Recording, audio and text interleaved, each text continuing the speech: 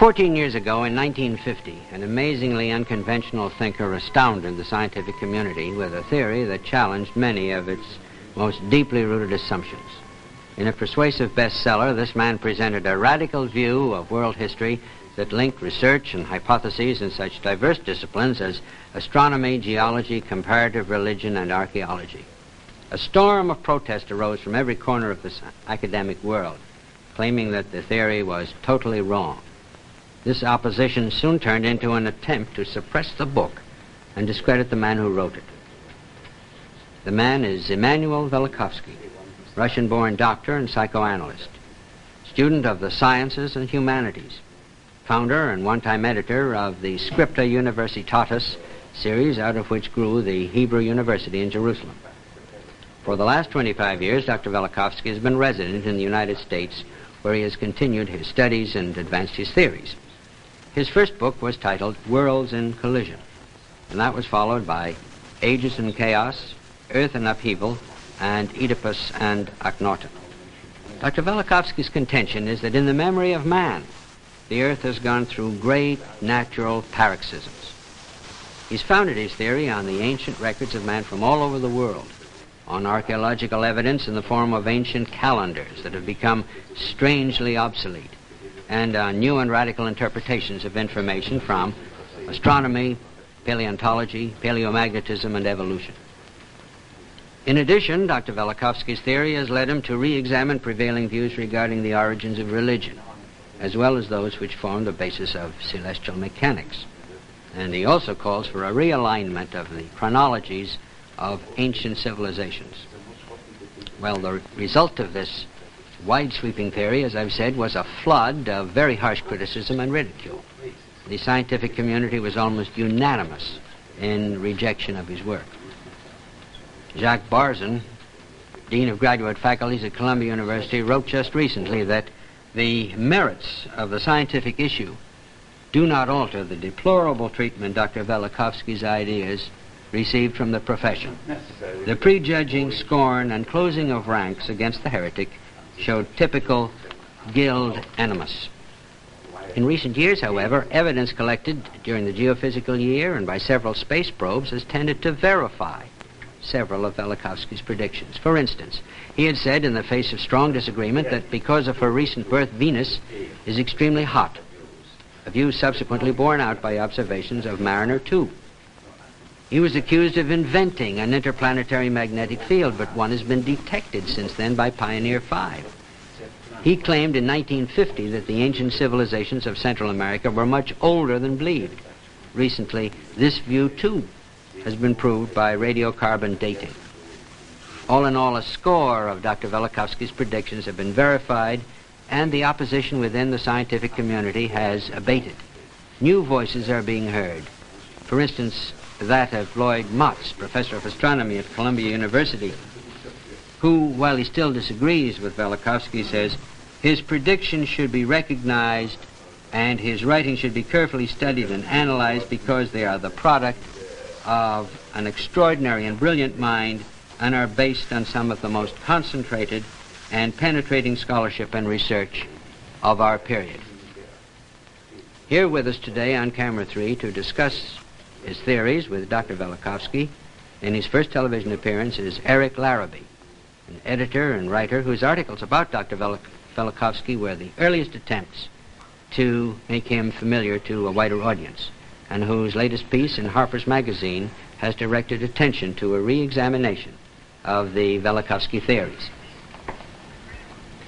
Dr. Velikovsky, it's almost 15 years now since you first published Worlds in Collision, and in the years since you've published 3 other books, Volume 1 of Ages in Chaos, Earth in Upheaval, Oedipus and Akhenaten.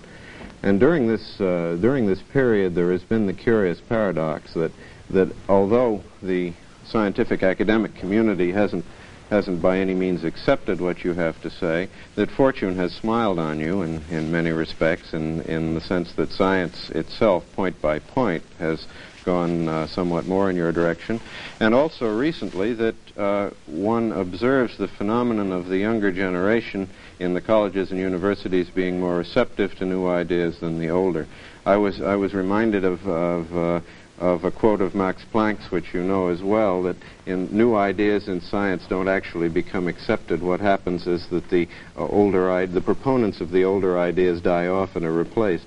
When you look at some of the things that have happened, some of the ways in which science has come your way, so to speak, and this much larger interest, much greater willingness to talk about your ideas in the colleges, how do you feel looking back on it? Which of the developments jump out to you the most? I remember you saying once that you had never dreamed when you first were thinking what you should write about the planet Venus, that in your lifetime you would see something like the space probe Mariner, which successfully went within 20,000 miles of that faraway planet. I know that stands out to you as one of the events of this time. What in particular led you to be so concerned with what Mariner would find on Venus, with in particular the question of Venus's heat, if I may well, say you so? know, Mr. Larabee, that Venus is persona dramatis of my first book. In that book, I claim that there were terrestrial catastrophes caused by extraterrestrial agents in prehistoric and also historical times.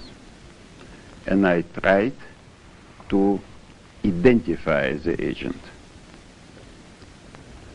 Well, Venus, the story of Venus as a protoplanet, occupies large part of the book. However, in the beginning of the book, for about 150 pages, I describe the events that were observed and left memory of them in so many historical and also folkloristic documents of all civilizations of the world. Records. Yes, and records. Now, you understand well that I had no personal means to send a Mariner probe. And so my hope and my prayer was that I should still have the chance in my lifetime, not only myself, but my opponents, I wish them long life, that they should be also witnesses of that probe, which now 2 years ago, I believe it was August of 1962, was launched, and by December 14, I think it was 14, passed by the date point. Well, if I may be a devil's advocate just momentarily, I know what many of your critics have said is that a prediction like this is a matter of chance, and that they imply that you are pulling things out of the air. Well, obviously, you could have said a great many other things about Venus. You could have said Venus has 2 moons, or is made out of cottage cheese, or something other than saying that it is hot. What led you in particular to say, quite contrary to the belief of the time, that Venus was a hot planet? Well, first I will say what I said. At the end of my book, in the very last 2 sections, before the section, the end, I put 2 claims. So the position which I selected for them in my book by itself proves the importance I gave to them. These were, first, Venus must be very hot. Must be hot. Must be very hot, is very hot. I called the chapter Thermal Balance of Venus. And I said, Venus gives off heat. Not as usually supposed to be a planet, gets so much heat from the sun and reflects so much heat in the space. It gives its own heat. Of course, if it is a body like other bodies in the solar system of 6 billion years or longer, older, of course, then you wouldn't expect that it would give give off heat. Now I said also that it was observed by contemporaries of those events and after as an incandescent body. At the same time, still in 1959, it was calculated and accepted that the surface temperature of Venus is 17 degrees Celsius, only about 3 degrees above the temperature of the Earth. It's very similar to ours. To Earth. Now, even so-called ashen light, which is shimmering of some light from the shadowed side of Venus. Venus, between the Earth and the Sun, has, like moon, a shadowed side, was explained by a cover of ice. Well, of course, you understand that there could be no ice as a temperature Which in which lead is molten. Yes. Before Mariner, already in 1961, it was found that by radio signals arriving from Venus that it is very hot, actually 600 Fahrenheit. And your reason for believing this was that your theory required that it be a new planet, a young planet in geological astronomical time. Yes, it was the cause of the natal heat, but also the result of the short but very stormy history of this body. Which is what you describe in your book. Which I described, actually not theorized as much as tried to reconstruct from ancient sources from so many civilizations. Well, the reason that the objection that the scientific community has lavished on you, I assume, is that it is quite basic to a number of different sciences. That the life of the solar system has been uneventful, regular, in the terms in which we exactly as we see it now, for many, many hundreds of thousands of years. Well, until very recently, this was the accepted view that the solar system is almost in a static state for, well, it was, when I started my book, it was said 2 billion. By now it is already 9 billion years. But recently, you know, it has become, it all changed. So many things were discovered, and one of them is the heat of Venus. And let me also say that 600 degree of 1959 was one of the reasons to send the Mariner probe to find that it is not so. I remember in December of that the year 62, when Mariner probe was still on, just past the date point, but there was not yet the final report. I heard a man, scientist from Jet Propulsion Lab, who, speaking before the AAA convention in Philadelphia, made rather expressed his hope that it will be found the temperature much lower. What was found, it was still higher, not 600 but 800 degrees. Well, there was another finding of Mariner which has just in this past week been still further confirmed, which is the question of Venus's motion.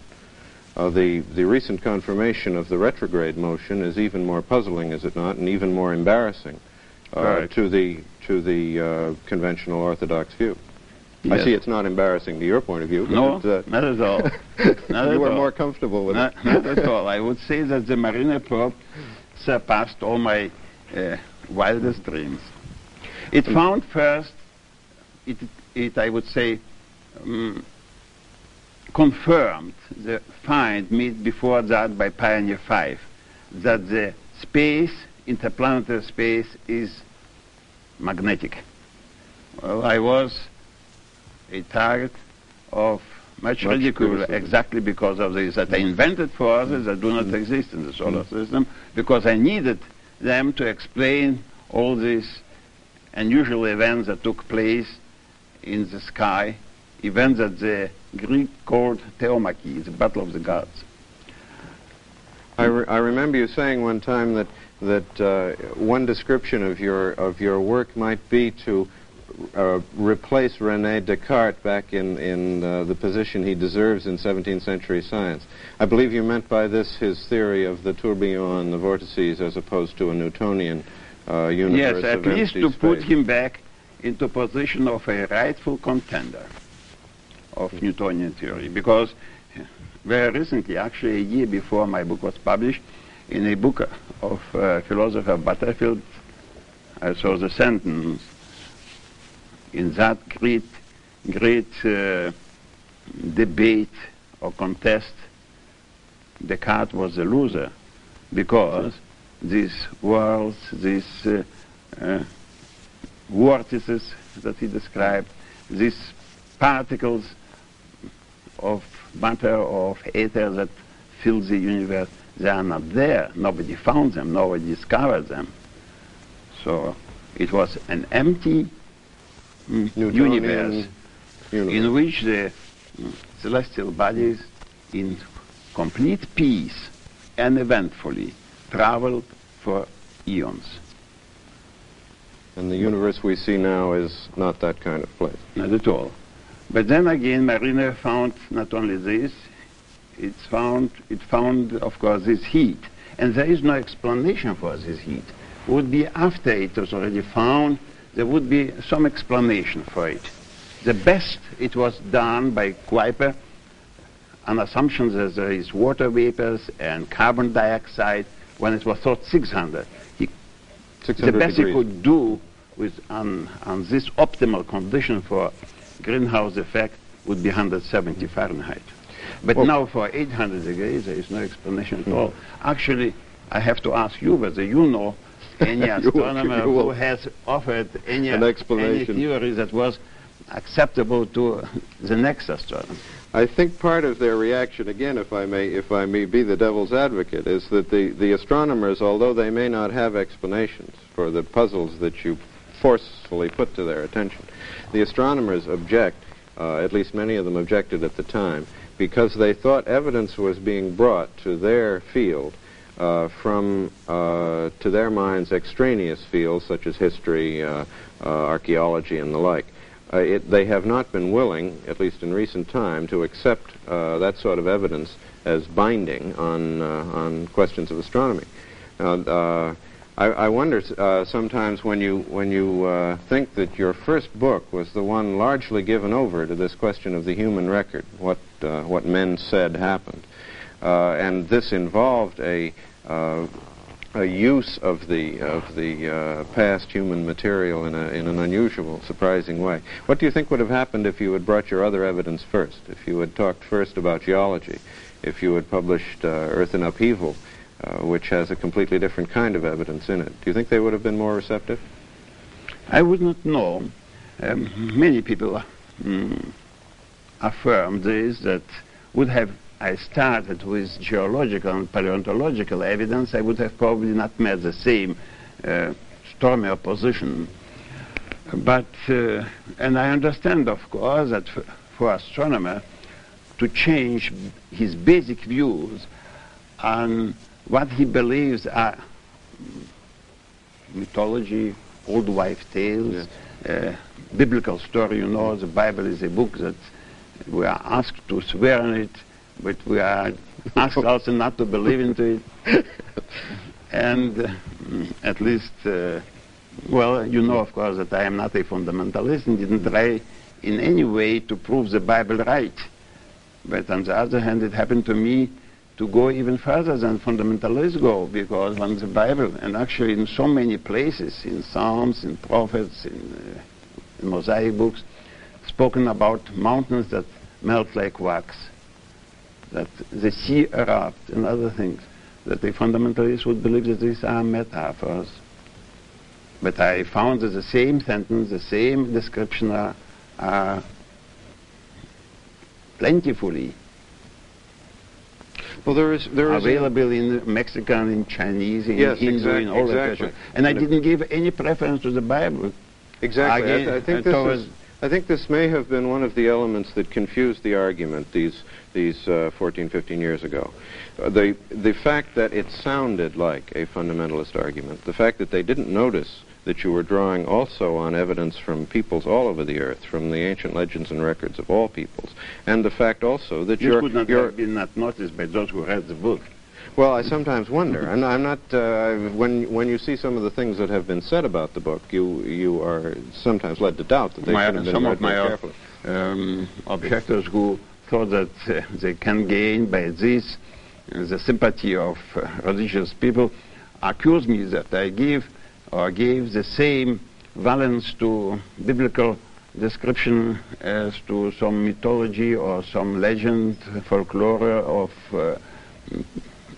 primitive peoples or peoples in pagan religion. Well, there is another point involved here, which is that when the argument over catastrophism went on in the 19th century, there were still many people who took a catastrophist or semi-catastrophist kind of view, who did so for a mixture of theological reasons and bound themselves to the theology of that time, so that the idea has often been associated with a sort of semi-fundamentalist point of view. And the fact that you come to stories which appear to be, in quotes, miraculous, and offer not a miraculous explanation, but a natural scientific explanation, is not quite easily assimilated by readers who have always put it in the other context. Well, don't forget also that by now it's 100 years since Darwin achieved his victory over the book of Genesis.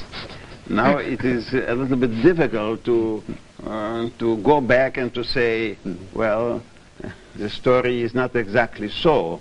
We have the phenomena from all places, from the bottom of the sea with ash and with nickel, which is of meteoric origin, and the ash that covers all the bottom of the ocean. And you know, geologists today claim, like Professor Ewing of Columbia University, that it was an encounter with a terrific comet that spread this ash all over the world, and now it's found evenly spread on the bottom of the oceans.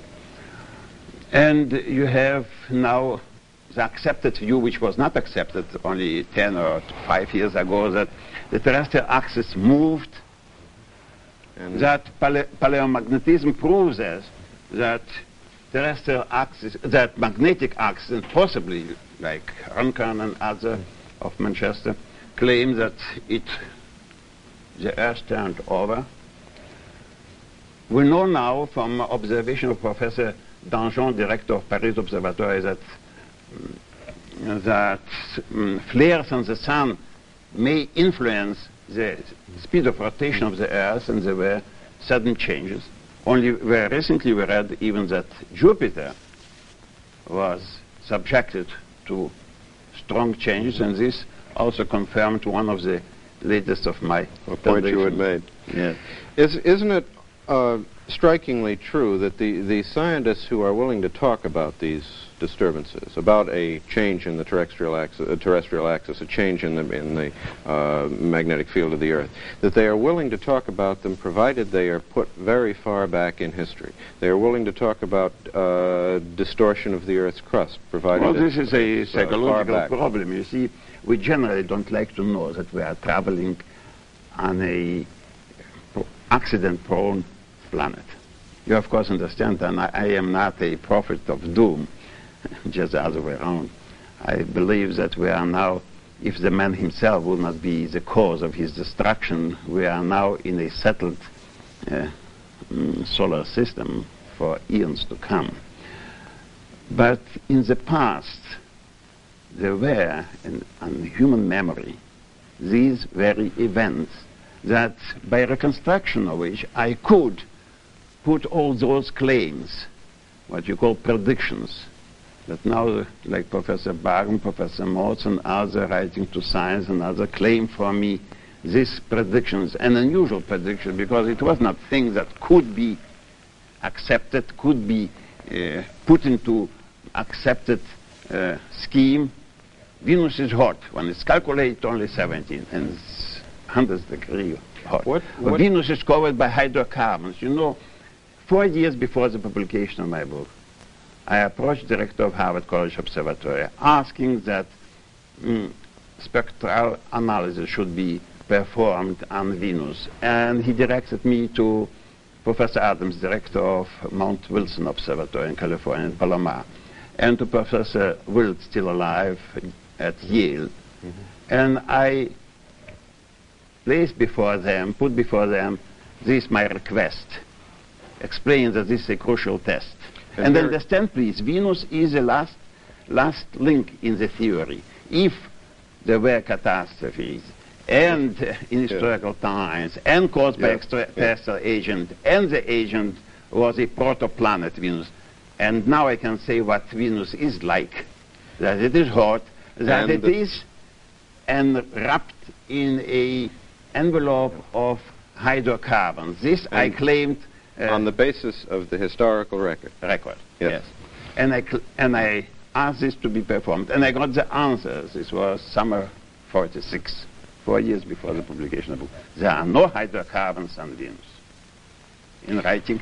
And I was so firm in my belief that I did not blunder in the interpretation of historical sources that I put in my book. There must be an envelope of hydrocarbons.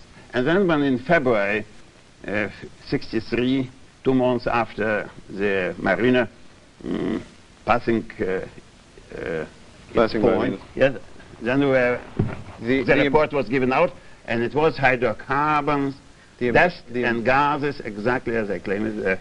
The embarrassment here for science is that you are seeking to unearth a natural fact by way of the humanistic evidence, which is to say you're bringing together a synthesis of different kinds of knowledge. But let me say an argument. Let me ask you, what is the principle of uniformity? What does he say? Principle of uniformity on which is based the theory of evolution of Darwin. Our modern scientific thought is built on principle of uniformity, which crumbles by today. And what does it mean, this principle? Does it mean really that things that we do not observe today could not have happened years ago? What does it mean today? Today is this day in August? But if you believe it is not. If we don't see today a comet, do not exist comets. If we do not see since decades with an added eye that any nova, there are no novas. That's exactly. So where should Camera 3 has appeared today at the endless fascination of the universe, and for permitting us to listen to their conversation on its challenge to the mind of man. Our thanks to Dr. Immanuel Velikovsky and Mr. Eric Larabee. Until next week, this is Jim Macandrew. Goodbye for Camera 3.